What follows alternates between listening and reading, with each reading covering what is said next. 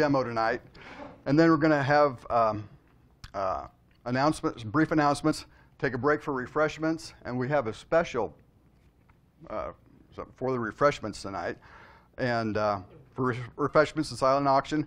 Then we'll reassemble for the challenge, which is a wall button, and finish up with the show and tell and be out of here by 9 o'clock. Let me get started since it is a special event tonight. I don't think many of you have seen this yet, but let me have this rolled out here, Linda. If you can roll the, oh yes. This is I didn't see it when it was completed, but this is really something. Something to look forward to for the refreshments tonight. You got to take a look at this. This is a work of, again, a work of art.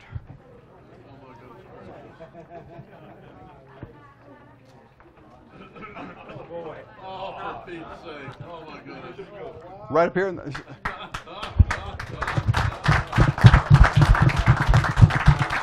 with a lathe on it, no less. That's incredible. Thank you so much. It's all edible too. Great. This is Kevin, Mrs. Turk, Kevin's wife. Your first name? Kathy. Kathy. Thank you so much.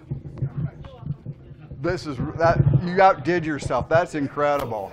So that's really neat. Anyway. But where are the carbide tools? I didn't have time to whip those. How long amazing make them? That is amazing. Huh? And that's a raspberry. Raspberry and lemon is the stump, and then the lathe and the hat are Rice Krispie treats. Now, Oh. is the lathe a jet mini lathe or? No. Yeah, I don't know anything about lathes, so it doesn't look like one. I'm sorry. Oh, it's great. I know it's dirty. It's 25 years old. I mean. Yeah. Anyway, thanks. You can roll that back and put that in the back. Thanks, Kevin. That's wonderful. Okay. Let's get started on this. First of all, like I say, we've allowed an hour for this, and this time is just going to go by like that. And so what we're going to do is establish some ground rules. I don't know if Jack has on the slide, we can take a look at ground rules, but to get the most out of our panelists and provide information that the audience has really been interested in, I interviewed a number of members to find out, what do you really want to learn from these people? What do you want to know? And so what we're doing here is, please, if everyone will silence your phone, we're recording this tonight, and so we want to make sure that we're not interrupted by that. We want to engage in a dialogue, a lively discussion, and we want everyone to participate, although not everyone has to, respond to every question.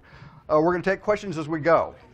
And so we have microphone up front here, and then if you audience members have a question, raise your hand and we'll get to you, get a microphone to you. We can hear each other in this room, but unfortunately it wouldn't record, so that's why we're going to try to do that. So take questions as we go. Everyone get involved in the conversation. Be additive, not repetitive, okay? And most of all, have fun.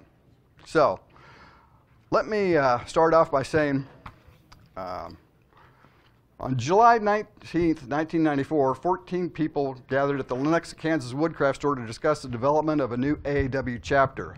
The Kansas City Woodturners is now celebrating 25 years of turning and almost as many years being affiliated with the AAW. Initially, members got together at people's houses between meetings to learn new techniques. Given the general advanced age of our club members, we're delighted to have a number of those first-year members still involved. Okay, that may sound familiar. I just read that from. It was written by our investigative journalist, published author, and our secretary, Mr. Shaw McMahon, appearing in the current issue of American Woodturner, page 10. So, and my copy is even autographed, okay? So, I got that Yes.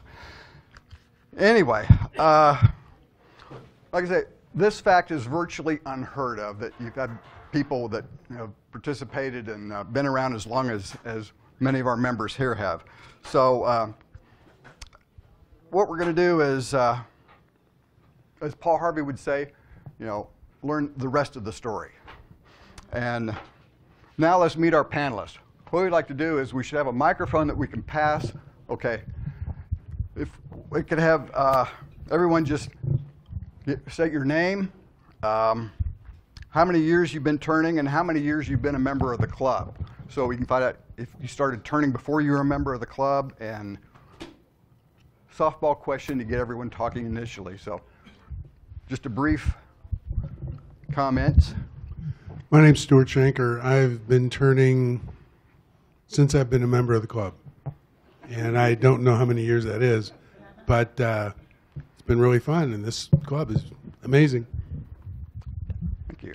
I'm Rick Bywater, and I joined this club in 1999. And I probably first turned as a sophomore in high school, but I didn't, that was in high school. And then, then I probably have been turning for 21 years. Jerry Darter, and I was thinking on the way down here, I'm not really sure how long I have been a member, so I decided I was going to say I've been a member for over 20 years, and I think that's accurate. I'm Judy Chestnut, and I think I've been a member since about 2002. The first time I turned was at the Kansas City Art Institute. I turned 4 bedposts with a roughing gouge because that's all they had there to use, so a lot of sanding. I'm Jim Lambie. I've been turning since high school in 1970 and was original member in the club 25 years ago. And probably the biggest difference between now and back when we first started is Kevin and Anthony are a lot harder to keep up with now. Mm-hmm. Didn't your dad bring you to the first meeting? Okay. I'm Linda McMaster, and I joined when Jerry did in 2001. And Mike's not on. It's on. I'm Linda McMaster, and I have been a member since 2001 when Jerry and I joined, and he'll explain about that later. And I watched and learned, and then several years later started turning some things. And we've taken several classes at Arrowmont, which really help. See, when your wife sits beside you, you don't have to say anything. 2001, and I've been turning since then. Hi, my name's Kevin Neely. I joined in, August 1994. I'd been turning for about 3 or 4 years because I had a bowl that I had stamped with that year on it that I still have. So it's, for sure, that's when I started turning. So it's a long, long time. And I joined this club because I had a lot of questions about turning. When you started that long ago, there wasn't a lot of support for turners. And it wasn't good support if there was any support. So I had a lot of questions, and everyone that joined when I did had a lot of questions. So I'm Ed Jazik, and I joined in March of 2011. So I'm the youngie up here. And I think I started turning probably maybe 10 years before that. But compared to what everybody else was doing, I have no doubt I didn't know what I was doing. A lot of sanding, that's for sure. My name is Don Gruce, and I've been turning since high school. I've made a drop leaf table that has gone through 2 generations and had to be refinished, so it's still around and in service. So that was in 51, I think. So then I joined the club when it was meeting over Woodcraft at the beginning, sometime whenever that was. My name's Anthony Harris. I think I started turning in 68 or 69. I was at the first Woodcraft meeting. The only thing I say about that original turning in 68 and 69 is they didn't tell me you had to sharpen anything. And I found that the diamond point scraper, we don't use them anymore, but the diamond point scraper, if you pushed hard enough, it'd tear wood off. And I guess the other bit of wisdom is 80 grit sandpaper used for a long, long time never becomes 220. I'm Chip Siskey. I started in 1995 with the group. And turning just slightly before that, I went to the Woodworkers Guild and took some turnings there, and someone took pity on my soul and said, "You're in the wrong place. I have somewhere to take you." And that's how I got involved. Great. Jim? My name's Jim Reynolds. I think I started turning and also joined the club in 2000. Got several things up here that you can come look at, but I got a picture of the lathe that I turn on today. That was the first lathe that Kansas City Woodworkers ever had, and I bought it at one of the auctions. Woodturners, I'm sorry. And I've also got the first box I ever made up here, and I made it at the club. I came in that morning, and Bud Schinke helped me sharpen my old worthless tools. And a little bit later, Anthony helped me make the box. And there's a story that goes with that. I was turning with Anthony's tools. And pretty soon he said, "Turn off the lathe." He said, "Didn't you just sharpen your tools?" I said, "Yes." He said, "Why don't we get your tools? If you're going to try to cut the chuck, use your tools."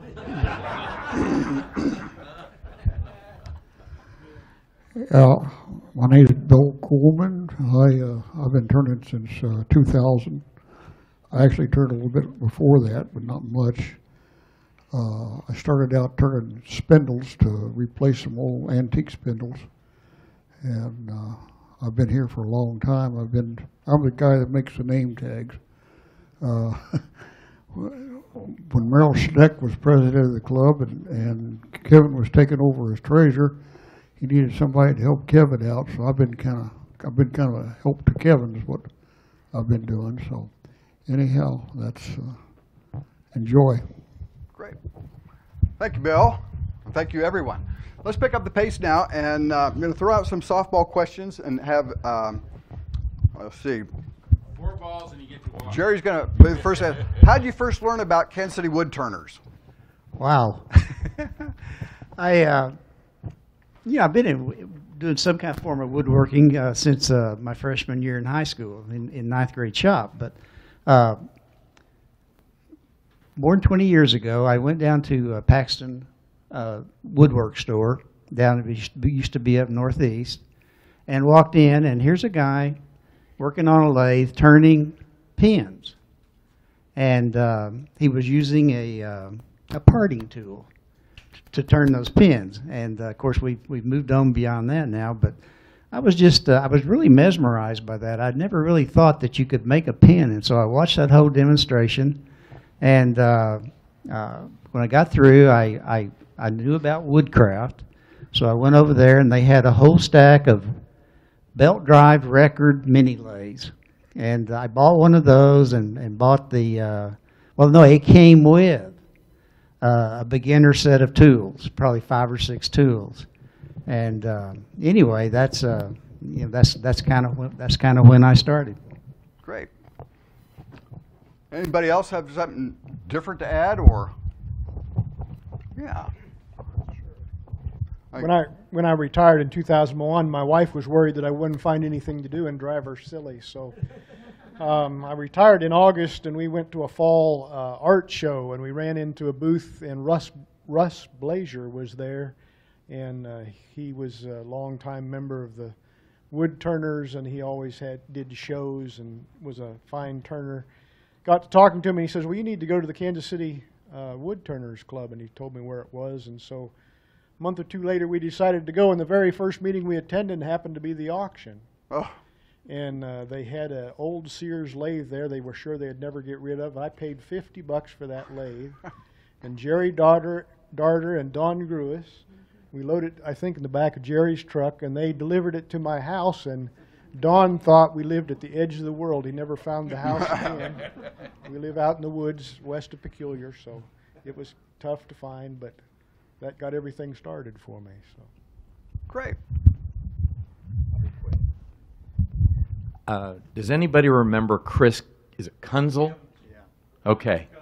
He was demonstrating at Woodcraft some Saturday, and he was doing a box out of cherry. And I just happened to walk in because I was doing a project, and I sat there and I watched Chris demonstrate this box. And it was just almost kind of like something like this, okay? And when he did his lid like I did. I mean, it was a little bit loose. And as he was trying to turn the lid, the only thing that he could figure out is he put a piece of paper towel between the main part and this part so that he could then finish that lid. And I sat there and I looked at that, and it was like, wow, this guy is really cool. He knows what he's doing. And so he told me about this club. Otherwise, who knows? I still may not be a member here. So word of mouth seems to be the way a lot of this people learned about the club. Okay, why did you join? What was it that made you want to join this club? Quit drinking. I found the club to be a resource of both technique, but more so personalities. This was a very diverse group of people who I could learn from, and hopefully over time maybe even try to teach something once I learned it. But it was the people that really kept me here. Real quick, you guys are spoiled because when I joined, we were in a broom closet. I'm going to call it the broom closet over there at, was it Metro? No. What? It was in a lumber yard, but it was back in their file cabinet room. So we might have had like 30 people that would show up for a demo there. But the big thing is I think being introduced in high school to the lathe brought out this creativity thing for me, and I still love the turning because of the creativity that, you know, you could put a piece of wood on there and have no idea what you want to make and just go to town and come up with something. In doing the tools over here, you got to have your plans all organized, and remember, you measure twice and cut once. Well, you know, with the club, you have access to a lot of talent out there, and you can actually on Saturday mornings around here, you can become a decent turner, and then you have some pretty good people to associate with in addition to that. But really, I think that the thing that drew me in more than anything else was probably the cookies. Good. Okay. It wasn't the coffee. No, it was a good. Tell us a little bit what the club was like then. I mean, we were kind of getting to that, and this is what I think audience wants to know, learn a little bit about what it was like then. So you kind of met in a broom closet, and how many people were there? It was a small group at Woodcraft in the back room, and most of the turning was done in the show and tell in people's own shops, because we really didn't turn a lot in Woodcraft, and we stayed there until they decided to make that a full rentable wood shop, which they don't have now. And so then we moved from there to the lumberyard, and we did start in a broom closet, and then we were moved out of there into the main showroom, so we had to put all the chairs and put the lathes away. And then finally the lumberyard sold, and a friend of mine owned it, so we got the basement, which used to be the Lee Jeans wholesale house, and we stayed there for many years. We had free rent, and then towards the end they started charging us rent and utilities. But pretty much most of the show and tell and all the turning was done in different people's shops, so we traveled around a lot, and it was a lot of fun. At Lee Jeans, it was when we joined with the Woodworkers Guild. Or they actually came with us. Yeah. They sublet from us. And because we were starting to have to pay rent, and that helped out this 8,000 square foot. Yeah, during the recession they decided to not give us free rent anymore, so we had to start paying, but we got to stay there for a long time with no rent. And I think the reason we're here today is because he didn't like the Woodworkers Guild, I think, if I remember right, and said, you guys need to go find a new place. They took up a lot of parking places. Well, they'd create a lot of dust, and they were getting big fast. Well, this was a lumber yard, right? Right. Or Yeah, it was down in the basement of a lumberyard, but it originally started in a storage closet. Yep. Mm. Okay. Well, we moved from upstairs to the storage closet to the main showroom, and then to the basement, which was a nice space. The true story on that is one of the Woodworker Guild members pissed off the owner, and the owner just says, "Get the hell out of here." That's the true story. I know what happened. I had known the owner since 1964, so we were old friends. Great. The writing was on the wall, though. They were starting to, the upstairs was starting to be different things. They were wanting to hold wedding receptions there, which didn't suit all the machinery noise. It didn't work out too well. So they wanted it to be quiet. They didn't like the noise. And then there was like a car dealer after a while, and they just wanted to repurpose the upstairs, and all this noise going on right below their feet wasn't part of their plans. So they let us know we better start looking. Yeah. And we found this place. But it was a good deal because we got it for free for a long time, and we didn't have much time to find a new place when Woodcraft kicked us out. We also went through one flood there. At least Two one of the floods. one. Two floods. There were a lot of reasons to get out of there. Yeah, we're glad we left. This has been the best place we've ever had. So there have been a lot of changes over the years. Huh? What's remained the same from the early days to what we're doing now? The good friendship. A lot of the same members have stuck with the club the whole time. Many of the old members have been with us a long time. Okay. One of the things, Mike, that I remember as I look at this group, the first morning I walked in to a meeting, there were 4 old men laying down on the floor trying to see whose top would spin the best. And all 4 of them are still sitting up here. They weren't old men then. Okay. I got a question. Let's have a show of hands here. Okay.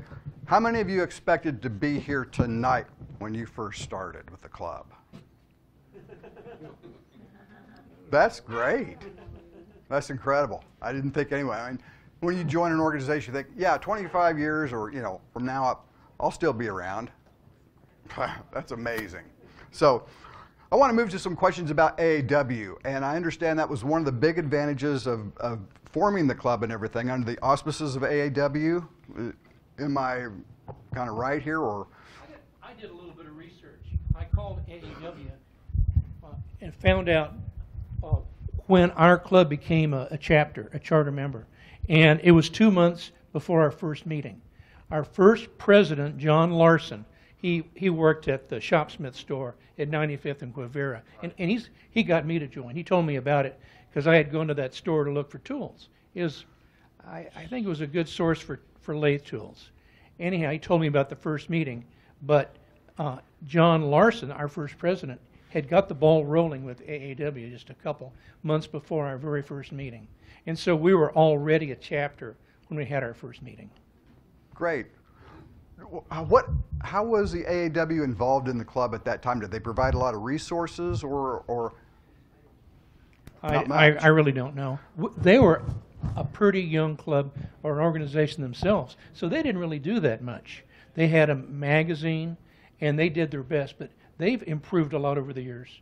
They're immeasurably better now than what they were back then. A lot more support. But back then, they were a little bit of support. The magazine was still a good magazine because none of us knew anything back then anyhow.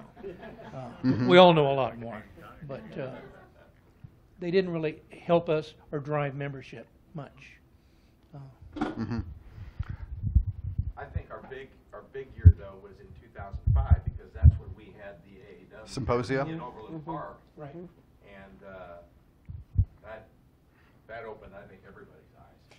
That was great.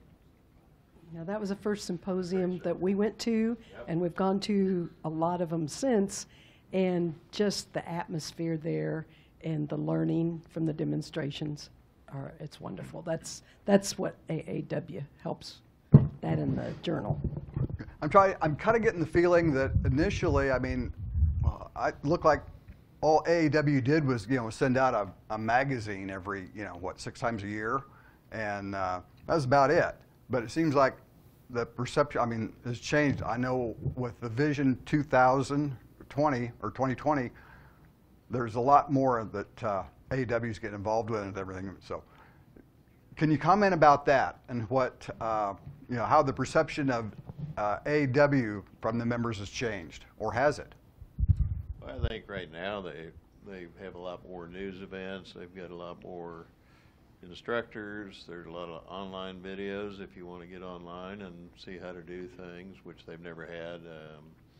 I think in the last 5 years they've just put out a lot more information to help people learn. Mm-hmm. I think the internet has changed a lot. AEW has embraced the internet. Any of those organizations have, and it's been beneficial to everybody. There's more storage for videos and things like that, more access to information. It's a tremendous deal, because to join the AAW is $60 a year. I belong to the Barbershop Harmony Society. It costs me $174 a year, and they're a monopoly. Every single person in our chorus has to belong to them. None of you have to belong to the AAW if you don't want to. But I'll tell you what, I encourage all of you to join the AAW, because that magazine alone pays for itself. It is an incredible magazine. We get, what, 6 a year? And you have to go to an AAW symposium, that's for sure. They let you sing for $174? Absolutely. Are you going to come to our show in September? To give you an idea, at the AAW symposiums, they will have 6 or 8 classrooms going for the 2.5 days, and they change every 2 hours, and there's no way on earth where you just got to go down through the schedule, pick out who you want to see, and figure your schedule. And you know, it's great. If you ever get a chance to go to a symposium, do it. You know, you'll learn more. You'll meet people from all over the world. One year I was a camera assistant to the Japanese turners that were here from Japan. That was interesting because they do everything completely different than we do. But it was quite an experience. So if you ever get a chance to go to an AAW symposium, do it. If you had other hobbies where you've tried to find people who you could learn from, or you could say, I really would like to learn this technique, but I don't know anybody who actually does that. Having a professional organization that gives you access not only to techniques and people and information on a national basis, but this is an international club. This is an international group of people that if you don't know how to do something and you're in England and you want to learn how to do it, there will be a person there who you can do it with. So the educational aspects are worldwide, and the technique ability for you to be able to learn something